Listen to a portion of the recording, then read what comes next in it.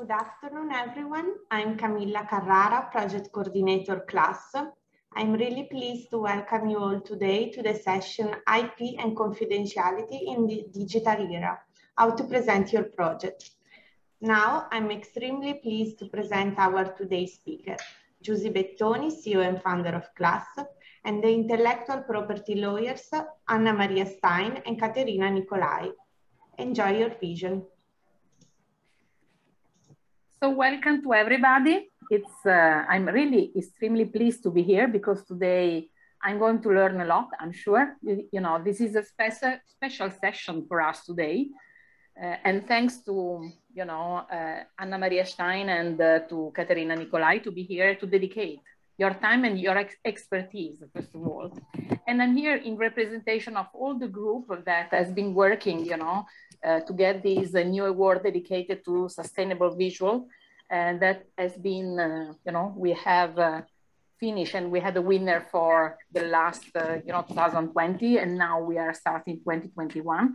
But we thought it was so important, and thanks to Connecting Culture, that is our main, partner on this journey. We thought it was really important to talk about something that, in this digital era where we think that everything is available and everybody can use everything, I think we need to take a step back and to understand a little bit better what the copyright means and how to use things, and also how to use our own ideas, when you want to interact with someone. So let's talk, and I will give the complete word first to Anna Stein, that deals with intellectual property, with experience in patents, trademarks, design, trade secrets, copyright, and unfair competition, as well as in advising on contractual matters with a focus on licensing and technology transfer contracts. So really on the point. She has been involved in some of the most important projects of the European Commission for the support of SME in the field of intellectual property, innovation, and sustainability, including World Partnership Project and Elite Project. She's a member of the International Association for Protection of Intellectual Property and the Licensing Executive Society. So really a huge reputation, a lot of work, young women, very passionate. So Anna, up to you, what we should do, how we should look at, not just protecting, but make the value of what we, could do. Yeah. Up to you. Thank you very much for inviting me. It's really interesting topics. I will face the issue from the internal perspective. So what to do when you have a new idea, when you are developing a new project, or when you are somehow creating a new business. The main issue is keep it safe, preventing others from stealing your idea, and above all, preserve your IP rights. I will try to share some slides and give you some tips, even if the matter is very important and has to be faced in depth. But of course, my point is be aware of it and take care of this. Main point is you have a project, you have an idea, and then you have to keep it safe. And how to prevent others from stealing your idea and preserve your intellectual property right. So there is a balance between the issue of presenting your project to the public, and we live in a digital world, and our work is mostly on, it's a social and media work. So I cannot tell you, don't display in your website, don't display your project in the social network. Everybody will be replying me, you are crazy, you are a crazy woman. What are you do? What are you saying?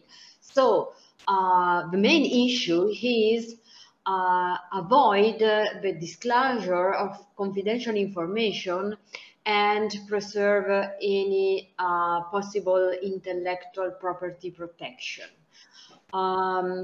Just to give you an idea, some intellectual property rights, some IP rights, has to be registered before the public disclosure. So the main issue I'm facing with teaching people, or also during my work, my daily work as a lawyer, is the fact that, I'll make you an example. Before filing a patent, you cannot disclose the invention.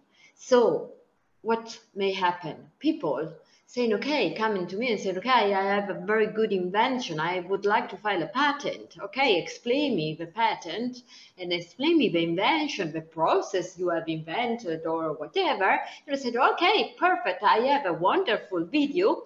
And this video was displayed on YouTube. You may understand that this is a terrible mistake, because before filing a patent, everything has to be secret. Otherwise, the invention is somehow disclosed and made available to the public before the registration. The same may happen with design registration.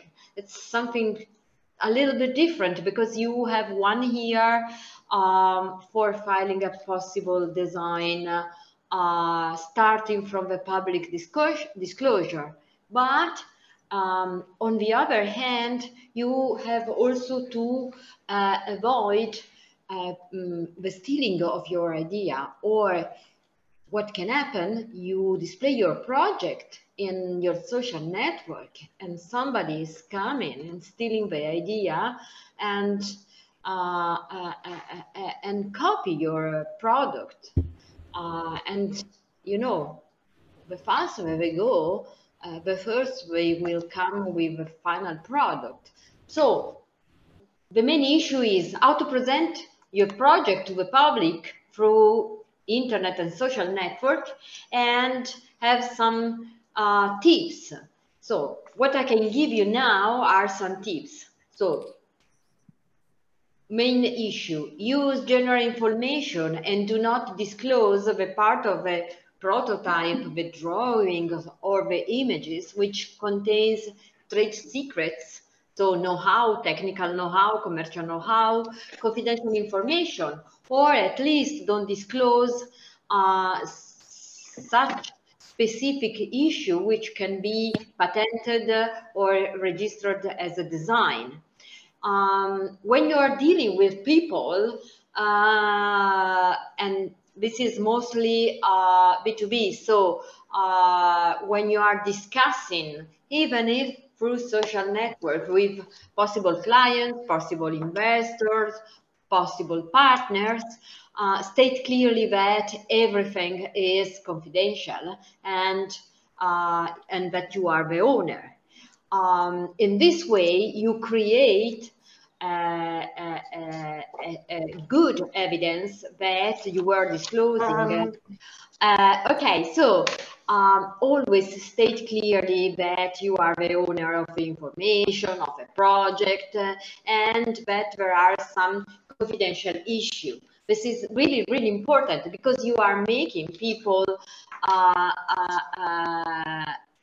understand that this is your project. Nobody will be saying, oh yes, this was mine. And then when you are getting into deep with a specific disclosing of information, use always a clear disclaimer stating that the information and the attachment are confidential. This is a further step. Maybe when you are in negotiation with possible clients or possible partners, or when you are presenting your project to specific companies. Another issue is, please go to the next slide, slide number 4. Another issue which is really important is how to disclose information. and keep them confidential. The main way is to have a signature of non-disclosure agreement. This may be required when you are discussing, especially with potential partner or client, and you have to disclose confidential information or details of your project, and you don't know them from the very beginning, and please make people sign a non-disclosure agreement. This is also a good way to understand if they are in good or bad faith. If they are really interested in your project and in developing a partnership or a commercial agreement, they will have no problem in signing a non-disclosure agreement, because it's usual. If people start hesitating and saying, no, I don't want to sign this kind of agreement, this is a good ring to make you understand how they are approaching the negotiation. This is a short overview of what is the content of non-disclosure agreement. And then, of course, if we have already filed a patent or a trademark, or there is a patent registration or a design registration pending, always indicate it. Always put it also in your social network. This is a very good tool. So, practical steps to maintain confidentiality and without avoiding any possible marketing issue, also through internet. Label all confidential information as confidential. You know, it looks very easy, or at least very simple, but people are not doing. And this is very, very important. Put a disclaimer. All this information, all these drawings, all this picture belongs to Anna Maria Stein, and put a date. This is really important. It's really important. And then, if you have sensitive information related to your project, restrict access. Restrict access. Don't disclose to everybody. Give access only to a certain number of people. Only people who are really interested in collaborate with you, or people who have already signed a non-disclosure agreement. And then again, use non-disclosure agreement consistently. Don't be afraid of that. People who are in the business know them and are used to sign them. So people who refuse to sign them maybe are not really interested in developing a good cooperation with you. And regarding prototypes, or as well project drawings, sample, keep them physically secure. You don't know who can get in touch with this product or this prototype. And there can be people stealing or making picture or copying. And also from the digital perspective, keep everything digital secure. Don't leave everything open to people working in your company, working in your office, or working with you. Please select people who have access to the whole project, to the whole prototypes, or to types or it's very disturbed, Anna Maria, unfortunately. We are losing you. Can you hear me now? We cannot hear you. So while maybe you are organized yourself in order to answer, we will keep, as Camilla was saying, the question at the end. So maybe, can you hear us, Anna Maria? I think we have. Yes. Oh, okay, good, good. So thank you for the moment. Can you hear me now? Now better. Okay, so I will simply close in a couple of minutes my presentation. And keep an inventor's log. Then you will probably share my slides so that everybody will have the bullet point of my presentation. So keep a prototype secure, materially secure and digitally secure, and keep an inventor's log, which is record your progress in creating your project, and do it possibly with hard copies. This is a wonderful way to give evidence that you are the inventor, that the idea is yours, and to give evidence of that in case of somebody is copying you or is stealing your project. And then another issue, which is very important, make it difficult. When you are displaying pictures, drawings, in your website, in social networks, if you need to display something and to show pictures or drawings, if there are specific elements or parts of a product or the invention that you are displaying, don't show them in a very good way.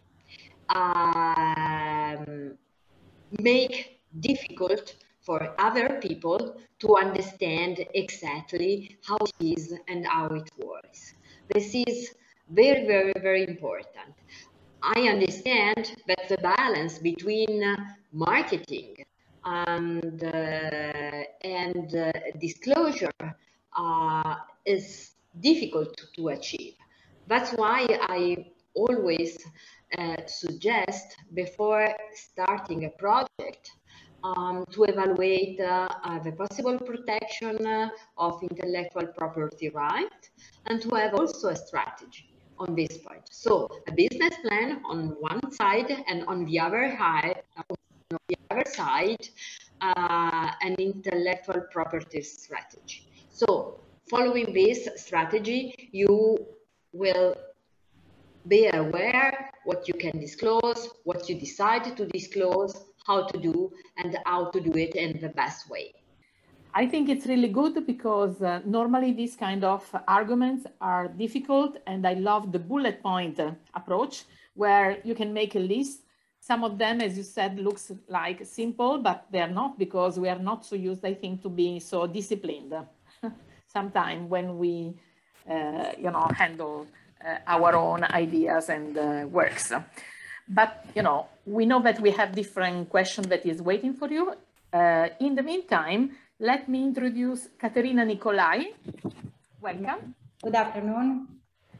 Also, lawyer since 2006, expert in the intellectual property with special focus on the audio-video industry. So really to the point here as well. She regularly assists producer, agency, and artists in the media industry in every aspect of their activities, from the conception of projects to the acquisition of rights, from procurement of financial resources, processing and exploitation of the work accomplished in all its forms and modalities. She deals with issues related to the protection of image rights, as well as issues relating to defamation in the press and through cinematographic works and or television and other media. I think you're a very busy person. I am. Looking at in this period. Yeah, the cooperation and consultancy provide to artists, gallery owners, and curators allow her to acquire skills in the field of visual art, photography, and the organization of cultural events. So, Caterina, what else to say? I think there is a list, as we said before, also with Anna Maria, of a lot of things that are happening every day. I've just you know, got very caught by the defamation, for example. You know, so please tell us how to move, how to do. Please, we are in your words. First of all, I want to thank you and C.L.A.S.S and Connecting Cultures to invite me, because as you told just 2 minutes ago, I work in entertainment and particularly in cinema industry, where we always have to do with copyright issues.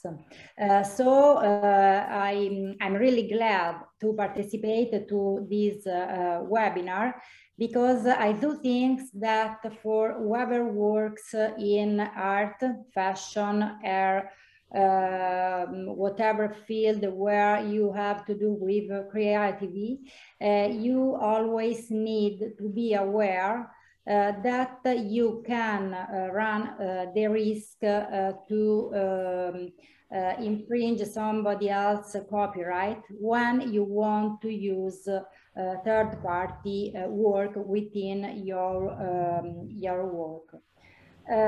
To try to give you some suggestion and advice in a very brief with a very brief overview, I thought to split my presentation in 2 sections. In the first section, I will explain in a very broad term what copyright is, who copyright belongs to, and what is the content of copyright, basically. And in the second part, I will try to do like Anna Maria and try to give you some advice and some tips to do your best to avoid copyright infringement. So, I was saying that the first things that I will try to do is to explain what copyright is. So the first issue is, what is copyright? Copyright is a law that grants to authors and creators of a work the exclusive rights to use the work and the right to prevent third party to use, edit, copy, exploit his work. Camilla, please. Okay. The second question that we can reply to is, what is protected by copyright? Copyright only protects the original and creative works of authorship that is fixed in any tangible medium. Copyright does not protect at all the ideas and concept of a work. What does it mean? It means that, for instance, if I want to realize a painting, only the painting that is completely realized is protected by copyright. Is not protect the idea of the painting, the scheme, and the first draft of the painting. Okay. So only when a work is realized is protected by copyright. Who owns copyright? Copyright owns to belongs to the authors and a creator of the works. After the death of the authors, the ownership in a copyright passes to his heirs. In some cases, the author may also transfer or assign his copyright to a third party. In that case, the assignee will become a copyright holder. Let's take an example also in this case. For instance, if you are a writer, you usually transfer your copyright to a publisher, and the publisher can, once he acquired copyright, can. Where is Jason? Sorry? Can you mute your? Okay, sorry. Sorry, someone didn't mute. Okay, Sorry, okay. Caterina. No problem, no problem. And when the publisher has acquired the copyright, can exploit, sell the romance. At the same time, in cinema field, always the author of a story, the screenplayer, and the director of the film transfer their copyrights to the production company. And then the production company can exploit the film in whatever means. Okay, so, but what does it means to be a copyright owner? It means to that you will have two different kinds of rights, the exploitation rights and the moral rights. The exploitation rights are the exclusive right that belongs to the creators to reproduce or copy his work, to edit, elaborate, and make other derivative works based on the original, to distribute and exploit the works by giving, lending, selling, licensing the work and whatever, perform and display the work publicly. On the other hand, the moral rights are the right of attribution and the right of integrity. The right of attributions, it means that the author, only the authors can decide to publish and distribute his work with his name or anonymously or with a pseudonym.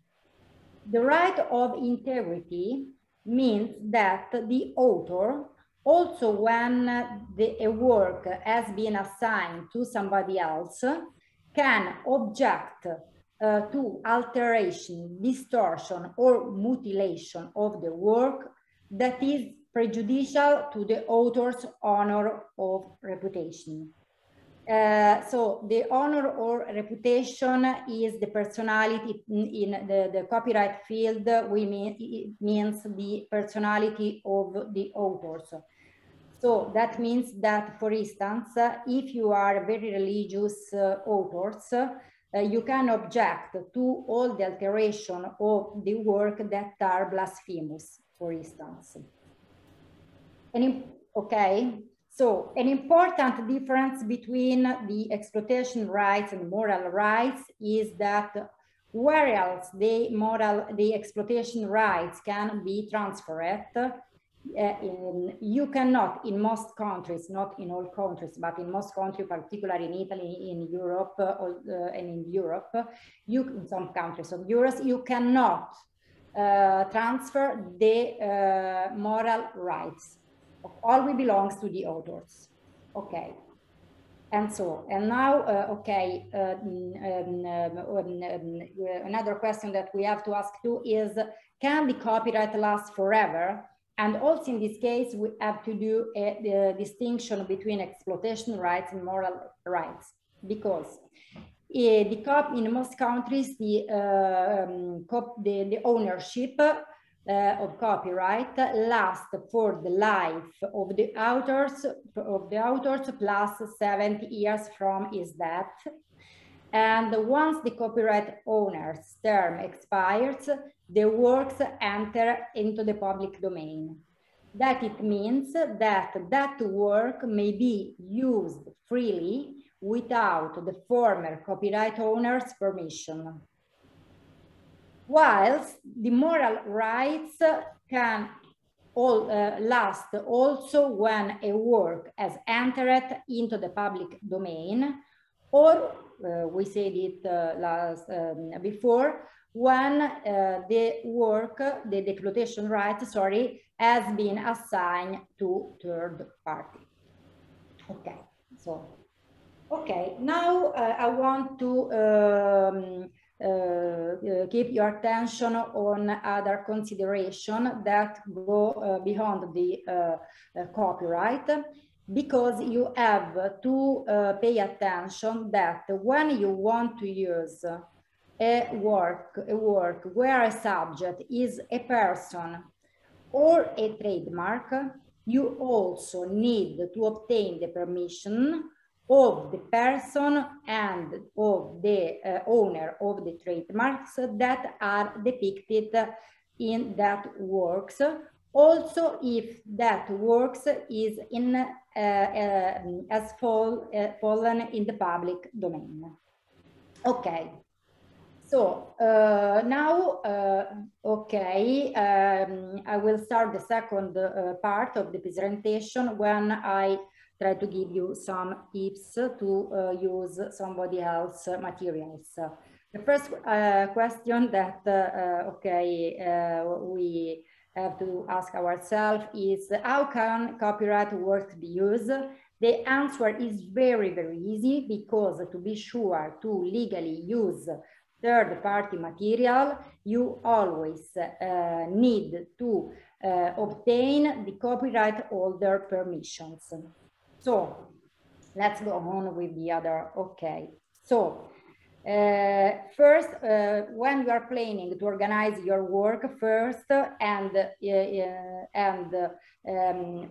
particularly when you want to use a third-party works, first of all, ask yourself, are the content images work protected by copyright? And you always assume, yes, they are protected by copyright. So when you are planning your work, the first things that you have to do is to research and identify the copyright owners of those materials. When you have identified the copyright owners, you need to obtain the authorization to use and exploit that third-party material within your work. In this case, I give you an important suggestions. The first is to try to obtain the permission in written form. At least you can have a proof with somebody else that you have the authorization to use that material within your work. And always specify in the clearance that you will obtain the duration of the use, the territory where you want to use that work, and the scope and the means of the use of the works. That is very important. Third things that you have to take into consideration is that the authors can release the clearance for free, but sometimes the clearance can also ask to pay his authorization. And in the last, always remember to quote the name of author to respect his moral right of paternity. So when you are planning your work, you have always to take into consideration the possibility that you cannot obtain the permission of the permission of the authors, and probably that also if you obtain that permission, the fee to pay is too high for you. So you always have to, you always need to have a plan B and look for alternative solutions. What can be these alternative solutions? The first solution that I suggest you is to use material that is in the public domain. But also in this case, you have to be careful always to ask the authorization of a person, even for instance, the material that you want to use is a picture or images, or if the in the material is depicted a trademark, you need to ask the authorization of the copyright owners. Otherwise, you can also use, for instance, for the material that you can find online. Usually I suggest to use the material that are licensed by the so-called Creative Commons or similar license. Because in this kind of license allow you to use those contents in the same way their owner wants to share the work to the public. And in fact, if you read these Creative Commons license that are very, very easy, because you will find an icon that show you how can you use that materials. And this way can be, for instance, that and each icons, will explain to you if you can use the material for commercial or not commercial purposes, or for free or for payment, if and in which way you have to quote the authors, and if you have the possibility to elaborate or not the works. And so that's it. And I think that I hope that everything is clear. And in any case, if you have any questions, we are here. Thank you very much, Caterina. I think we will need much more for sure. You know, we know that these 40 minutes is not going to solve, but at least it introduces us to look at things in a different way. That I think is today. And we know that sometimes it's a question really to be aware. It's a question anyway of respect as well, But at the same time, I think having two faces of experts, that can answer some question and maybe to be in touch also later could be good. So at this point, Camilla, I would like to open the question, that people has already put on the chat, starting from. I think we can ask both Anna and Caterina for the things in order to give maybe a more complete answer. Yes. What if the NDA contains some clauses that are contrary to the law? This is the main point. I mean, everything I told you looks very easy and simple, but I did it in a simple way. It's not so simple and not so easy. Non-disclosure agreement, it's very important agreement and has to be drafted carefully, because otherwise the risk is to have an agreement which is null and void, or at least if some clauses are contrary to the law, these clauses may not be applied, of course, because they do not apply automatically because they are contrary to the law. So I think we will need another session on how to draft an NDA. Well, I will participate immediately, because I don't know if it could be of interest, but from my point of view, it could be. Just a quick answer. Clauses contrary to the law do not apply automatically. So this is very important. Another point is state clear the object of a non-disclosure agreement. Not say Anna Maria and Camilla are starting negotiation for potential commercial cooperation and therefore they will exchange information. You are saying nothing. You don't know who is saying, who is disclosing information, what kind of information you are disclosing. So please make clear the object of a non-disclosure agreement. I am disclosing information related to my project, which is a wonderful chair with ergonomic character and blah, blah, blah. Please state clearly the object. Please state clearly who is disclosing to whom. And of course, the duration of a non-disclosure agreement is a critical point.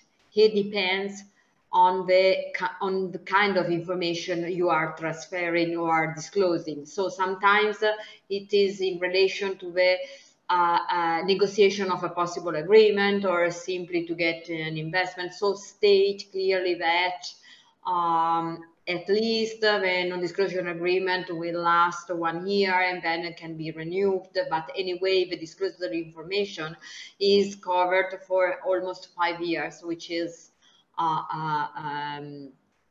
the usual time, but this timing has to be aligned with the kind of information you are disclosing. So there could be a long project, a small project, or whatever. Don't know if Caterina, you want to add something, or we'll go to the next one? I think that Anna is explaining everything beautifully. Okay, so we go to the next one. What recommendations do you have when interviewing and the potential employer will not sign an NDA? Yeah, so this is the main, the topic I was telling during my presentation.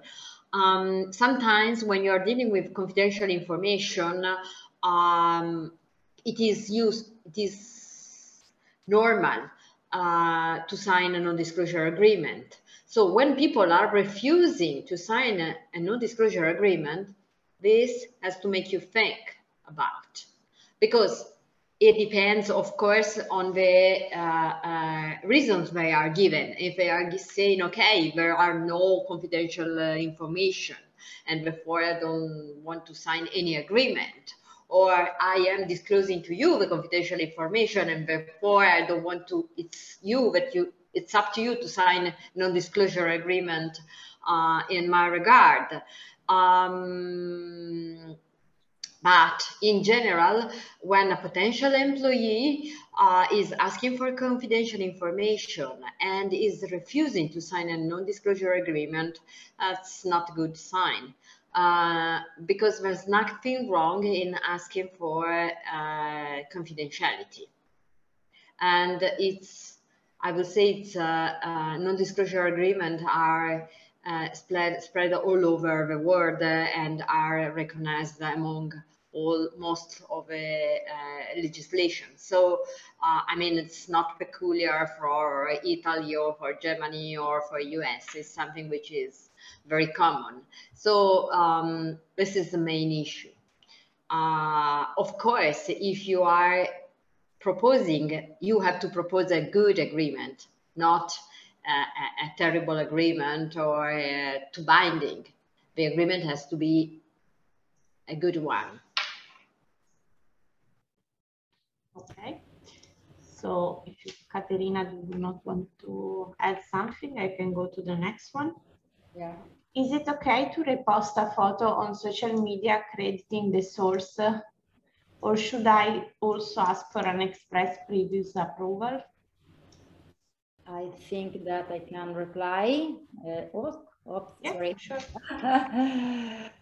Well, social media is a complicated issue, but in any case, we have to understand which kind of photos. So if it's a photo of, I don't know, a basic photo, you can, and not artistic photo, you can make it, but I don't know exactly. So just I would like to ask what does she mean? Only to repost a photo? It's written to repost and crediting the source and the author.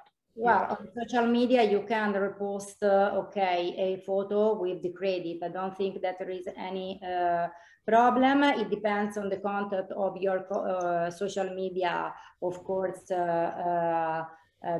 profile. For instance, if you're Nazi or something like that, that can become, and use that photo as a mean to a kind of propaganda of your ideal. It can, of course, you can run a risk that the owner of the photo, of the copyright of the owner, can object to the use of that photo in your social media, because you don't want to identify his personality with the ideal that you are share. But if you are a regular profile picture where you say, well, what a beautiful picture I've seen today, and you put the name of the authors, it's okay. The important is that you don't use that pictures or that artwork in any commercial ways. Cioè, if use your social media to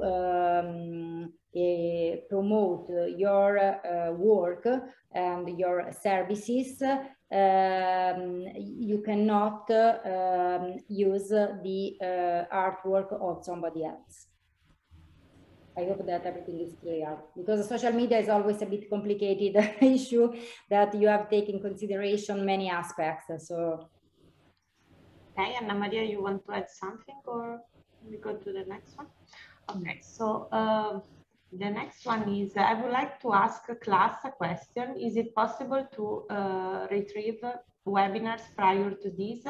I would like to review the other meetings. I leave our YouTube channel, and you can see all the previous sessions we have done in the last months. Then a person was asking to see again the second slide of the presentation of Anna Maria Stein. As we have 5 minutes, maybe we can reshare. Yeah.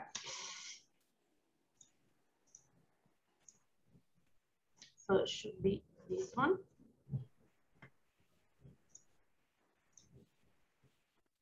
Yeah, I assume it's this one, no? Anna Maria?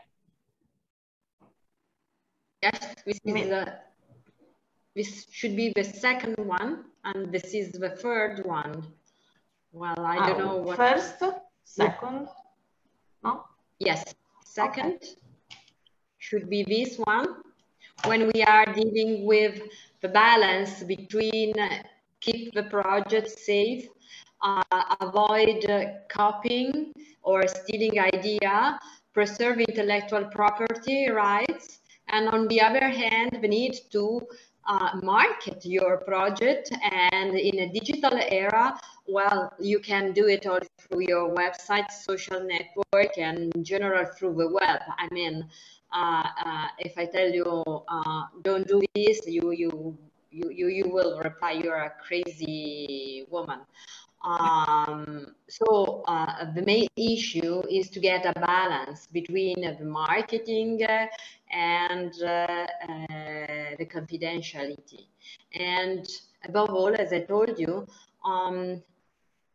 do a business plan, a business project, whatever, but also do an IP strategy, and do it from both sides, from the side of your right, and so what kind of right you have and how to protect them, and on the other hand, I was saying, Caterina, also on the evaluation and of possible infringement of further rights, because these two aspects are very important for your success. And if you lose on one side or on the other side, then it's a problem for your project. Thank you.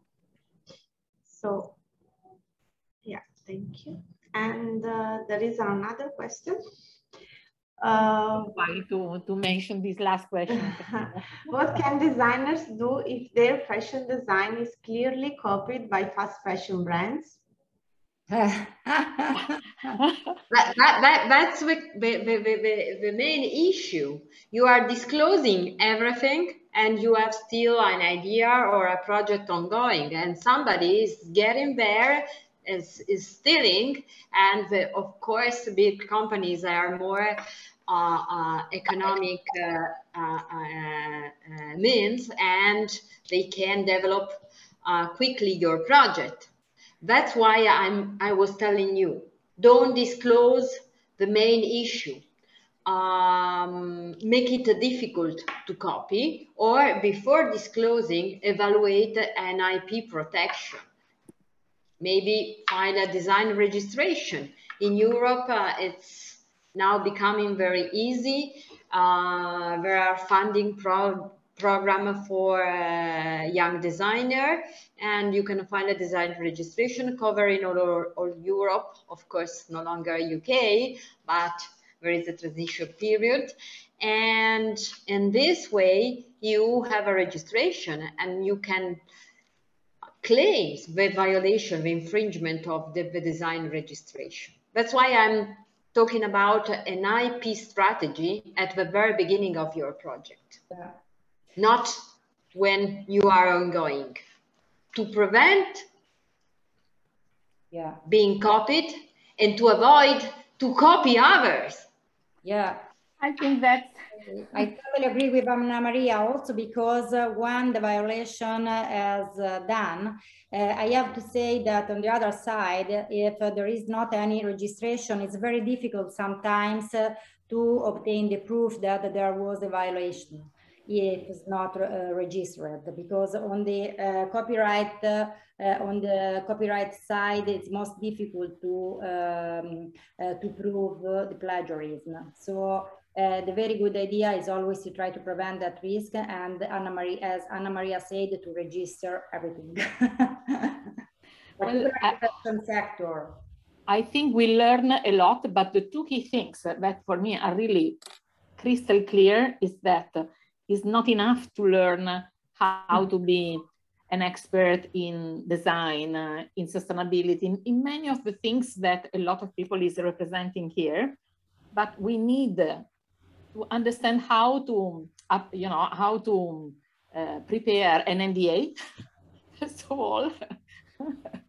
And second, it's not just the communication or the research strategy, we need an IP strategy. And that's maybe could be part of another conversation that we need to continue, I think, because it's not possible, I think, to start and leave something like that. So thank you so much, Caterina. Thank you so much, Anna Maria. Thank you, to all the team of C.L.A.S.S and, Connecting Culture to organize it, because we really need it. And I think this will be just one step in that direction. Thanks, have a good day and keep in touch, because things will be moving quickly. Thank you so much. Bye. Bye. Bye, thank you. Thank you.